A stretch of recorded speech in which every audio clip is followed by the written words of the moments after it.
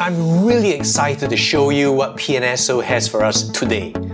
While I have dinosaurs on the brain, the non-dinosaurs from this very first dinosaur book I read as a child have been seared indelibly into my memory, including these armoured fish. And as a close relative of Dinichthyes, the better-known Dukleosteus is what we're looking at today. For most people, their exposure to this nightmarish fish might have come from this. It's a Dukleosteus! Armour on the head there, over 2 inches thick. Sharp shears sticking out, and what they do is they slice them together just like scissors working. And when you look at that frightening visage and those powerful shears, it definitely makes an impression. I have this beautiful model from Safari, an example of how you can get both a great sculpt and paint tabs in a mainstream model. But now we look at Zaha, the Dunkleosteus, which brings some updates to the look. Now, disclaimer, I know very little about prehistoric fish, so I welcome any corrections or additions from the paleo-ichthyologists out there. Still, let me share with you the little I know. The placoderms are a class of armoured fish, and Dukleosteus belongs to the Arthroderian order, which had movable joints between the cephalic and thoracic armour. As I'll explain later when we look at the body plan, we have very few postcranial remains. This model measures 23 centimeters or 9 inches, and using the high estimate of 8.8 meters or 28.9 feet for the type specimen Dunkleosteus terrali, the scale is 1 to 38. And for 1 to 35, you're looking at 8 meters or 26 feet, which I think is within reason. Now there's absolutely no mistaking that characteristic head. You see the skull,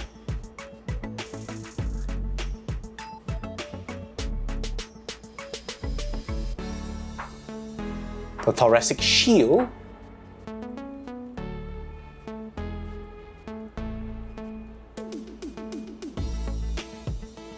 and the jaw cusps here.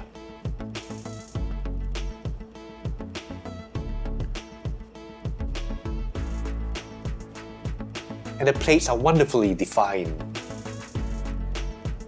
The colour is generally silver with these dark mottlings, happily acknowledging the presence of overlying skin.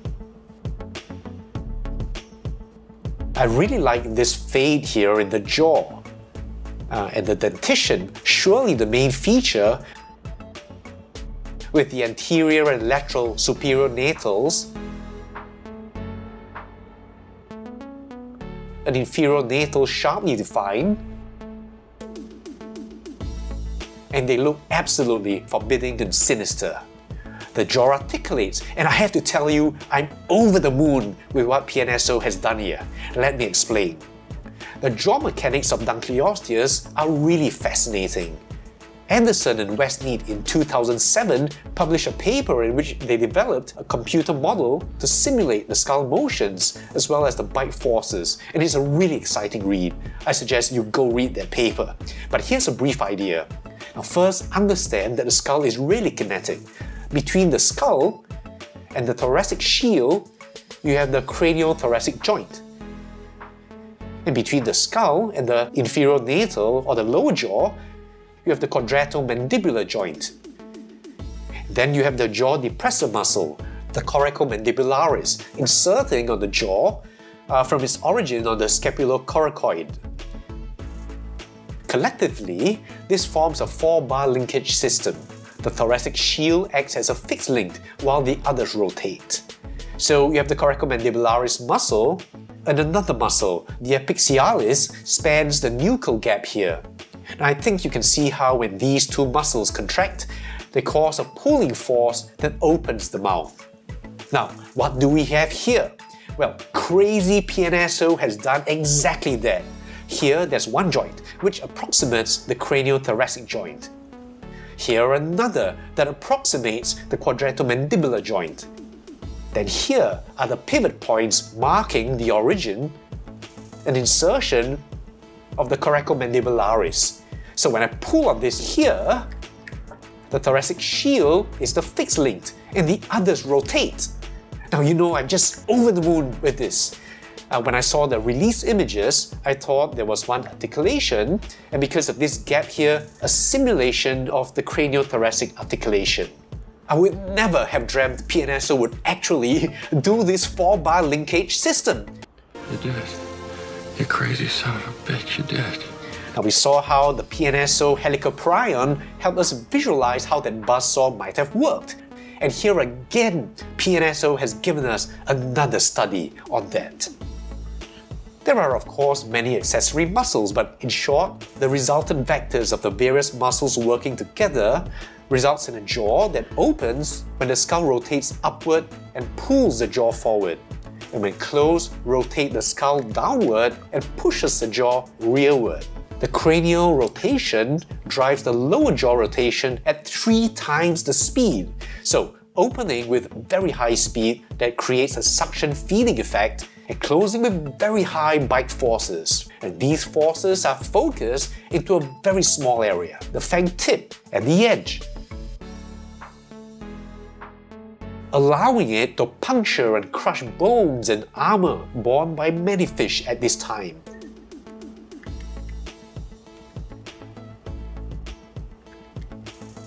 I just can't help playing with this. Now I do wish that this exposed area here was painted the same because it makes it look like gills, and the correct location for the gills is actually more inferior, just behind the inferior natal here, as you see in this paleo zoom model. So I'll just imagine that this is muscle. Now moving down is the body. Again, I love the paint application.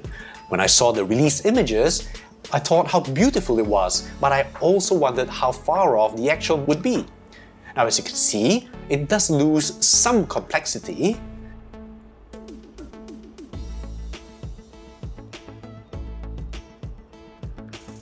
But you have the general shine.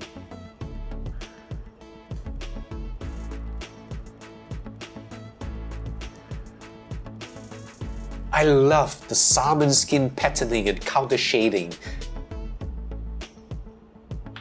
and continues into the whole animal as a total skin. I'm glad the skin is smooth, because although some dermal ornamentation has been found, you can see from the 1 cm scale bar, it would be invisible at this 1:35 scale.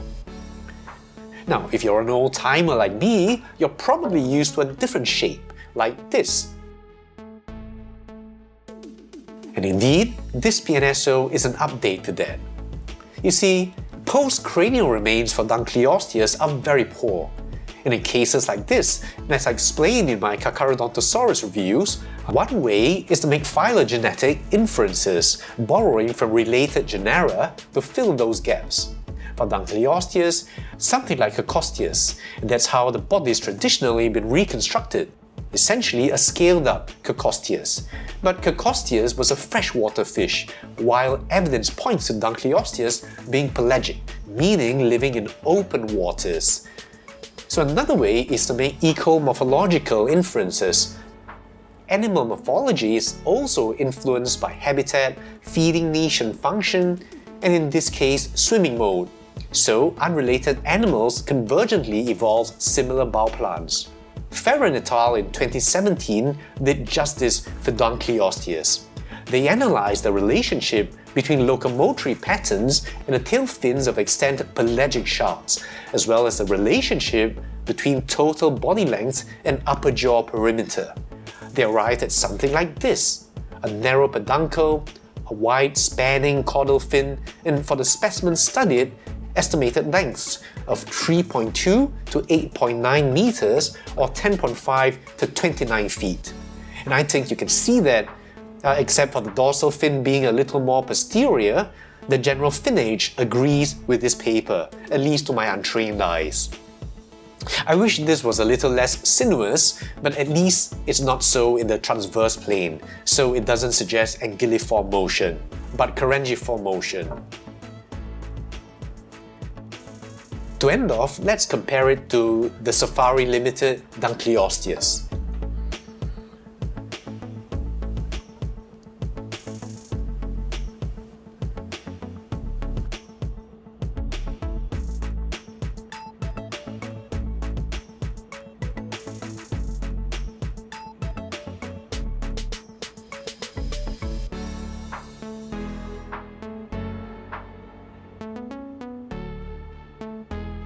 And of course, the PNSO helicoprion, which also falls in the 1 to 35 scale.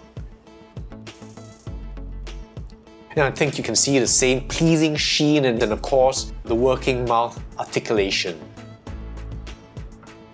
So that's it for the PNSO Dunkleosteus. Again, I don't know much about prehistoric fish, but as a casual layman, I'm very happy with not just a close update of body form, but with a working jaw articulation that captures the idea from Anderson and Westneat so visually, with a beautiful paint application and scaling well with my other PNSO marine animals.